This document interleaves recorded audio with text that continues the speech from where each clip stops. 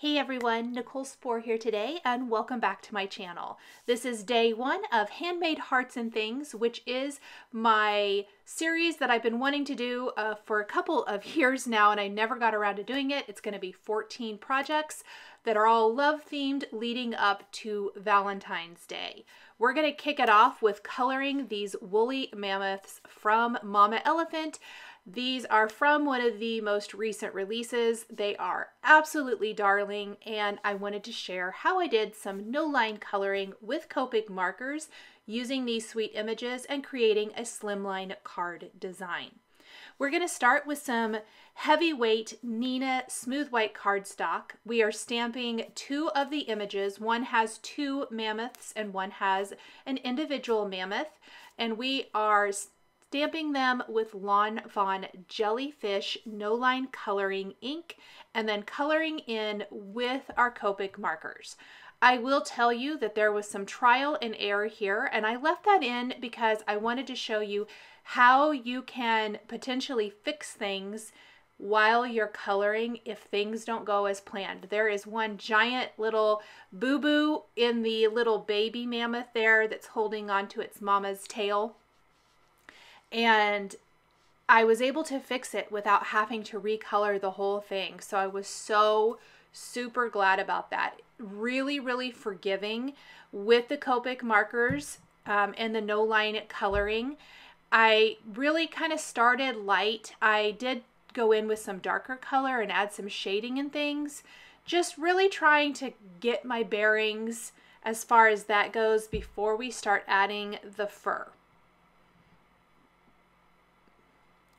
E43, 44, and 47 are the main Copic markers I used here. After I kind of give a nice base color of E43 and I've kind of outlined the section I'm coloring with E44 and 47, I'm going in then with E44 and E43 and adding flicking or feathering with my markers to give that texture. Not perfect. The great thing about Copics are you can go over and over them and you're not going to ruin your paper. So I'm going to kind of move on to the head, kind of let some of that dry. It does dry very quickly, but I don't want to oversaturate the paper. And then I'm going to I want to differentiate the head from the body because we lose that line with the no-line coloring. I'm going in with E47, kind of outlining, adding in some darker shading and things. Looks pretty bad at this point, but stick with me. It's going to end up looking good, I promise, because these images are so cute and I was really thrilled with how this turned out. The tusks I did color with E40. We'll do a tiny bit of shading with E43, not go over the top, but add just enough. And then we're going to shade back in some E44, E43, just blending out those harsh dark lines of E47.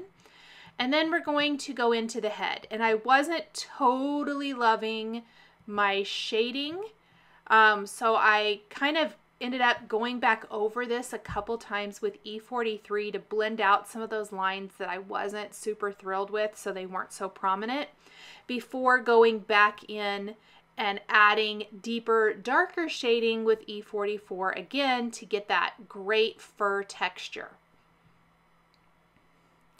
So it's just really consistency, and then I think the more you do it, the better and more comfortable you might get with it. I have been doing some no-line coloring the last couple of weeks with my Copics, really trying to get better at this technique, which is what it takes. It just takes practice with whatever coloring medium you are using. It was one of my goals this year to get a little bit better with no-line coloring with other types of coloring mediums, not just the zigs, which I feel super comfortable with. And so this is me working on one of those goals. Let's move on to our cute little baby. Little R00 for the insides of the ears. I used a black jelly roll pen for the eye on the big guy or big gal. And then we are just adding our shading in, and I don't realize it until later, but I blend over the whole thing with E43, including the tusk. So I've lost that. I've lost that detail. That is the big mistake I've made. Plus I'm not loving the way I started to do the hair texture. Really kind of messed this whole thing up to start with. And because of that, I was a little frustrated. I ended up walking away after I get a little bit further into this. And I came back to it, you know, maybe a half hour later or whatever. And we are going to just kind of persevere. And I decided to take E40 and we're going to try to color that tusk back in. I've completely lost that line, so it's hard to see. I did, and you do see one, but I don't like how it turned out. So let's go back over it with E43. I tried again. Maybe a little bit better. Let's just outline it with E44 now. And then we can color around it to get that tusk back there. Now, I think if I had never told you guys that this happened, if you had not seen it happen, hopefully it's something that you would never notice. I don't think the recipient will notice. I am such an advocate for finding ways of fixing those things that go wrong when we're creating cards. And so because I didn't really like how the fur was coming, I pretty much shaded over this. I would shade with E43 and then I would kind of let it dry and then I'd come back. And we're going to add that texture back in because it's looking cute now. I'm much, much happier. I had to fix the ear as well. It wasn't really working the way I want. Let's just go ahead and move down to our third guy. If I need to add a little bit more texture to the baby, we can come back and do that in a little bit. So now that I have done a couple of these, I'm feeling it a little bit more comfortable with it. Let's go ahead and I kind of again outline. I like to generally work in a little bit of a smaller area or do the outline and then we're going to shade in and add in that texture. It always looks pretty bad before it looks better. I'm amazed at that. We're just going to add in a little shading. And I started with the wrong direction again. I don't know what my deal was with these two littler ones, but I guess I forgot what was working. So just kind of blend that out. And then let's come in with the shading. It's still not looking great. Let's move on to the head, which isn't great either. I think I kind of flicked and feathered the wrong way. We're just going to blend that out. I did make sure and outline the tusk there and fix the ears so I didn't ruin those and color over them right off the bat. Still not totally loving that. The direction of the fur isn't going the way I want, but we'll give it a second. Add the eye. Just kind of pulling in the E43 now and pulling out those flicking and feathering lines a different direction. And that one little thing ends up fixing pretty much everything about this, and I love it so much more. There we go. That looks so much better, and it's really such a teeny tiny fix. Looking good now. I'm loving how my mammoths look. Make sure those tusks are nice and outlined. I felt like on the mama they were kind of fading, so we added a little bit more shading. And then I did die cut the Love Ya script die from Mama Elephant from this cardstock, and I just kind of patted it back into the cardstock so that I could take our 30, 32, and 35 and blend those for an ombre effect for my sentiment right in the cardstock.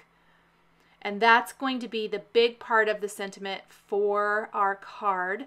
I love this kind of effect for customizing the colors.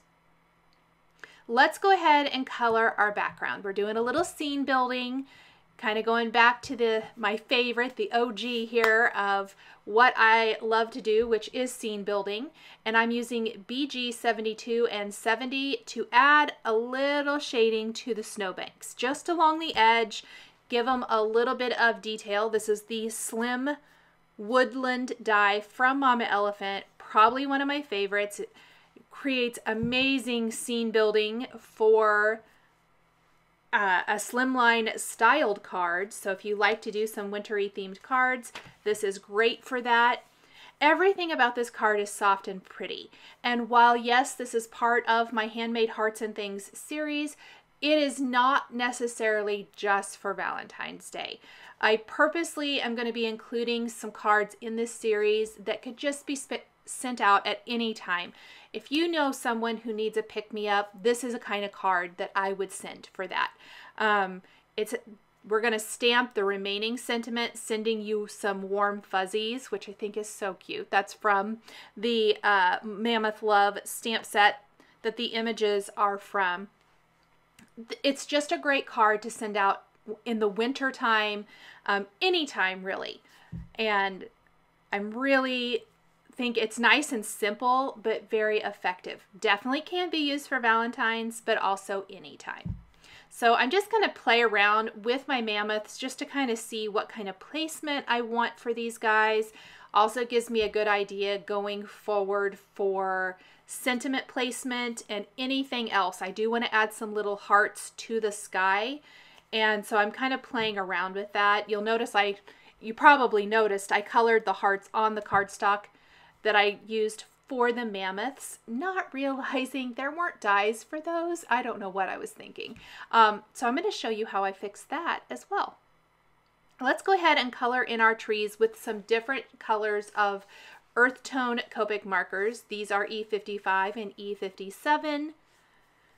And this is going to take just a minute, but I love the effect. I have done this before with the Slimline or Slim Woodland die where I've colored in the trees with Copics. I like to kind of keep it within the stitching line. It automatically adds that nice little border to your card, but you'll just notice that it matches the theme.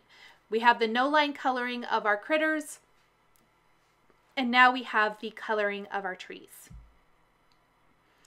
And that's really going to add to the look and feel of this design. And then we can ink blend a nice, soft, pretty background that's going to be easy to color over because I do want to stamp some of the hearts from the Mammoth Love stamp set, but it's going to just reiterate that nice wintry look and feel. And it looks messy before it gets better. I did go over this a couple times, just trying to get some texture, but not too much texture, if that makes sense. Whatever just looks good to my eye, I guess. And it definitely never looks great until you kind of get to the end. I'm just flicking in that E57 from the bottom and then down from the top a little bit. This die is such a fantastic die. Not brand new. This has been out for a few months now. So, in fact, nothing I think that I use today is new. It's all stuff that I've had in my stash that I love. I know I've heard a lot from you guys that you like seeing those kind of cards.